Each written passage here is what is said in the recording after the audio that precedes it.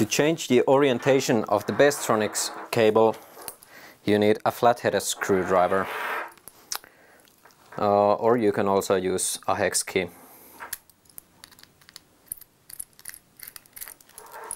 Just unscrew the whole assembly.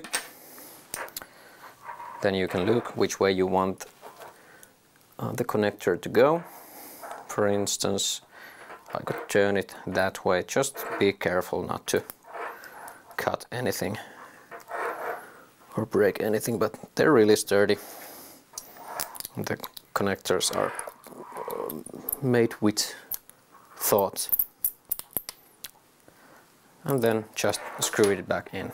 With Best-Tronics cable there's 8 possible orientations for the connector to be put together, so it should suit your pedalboard building needs very well.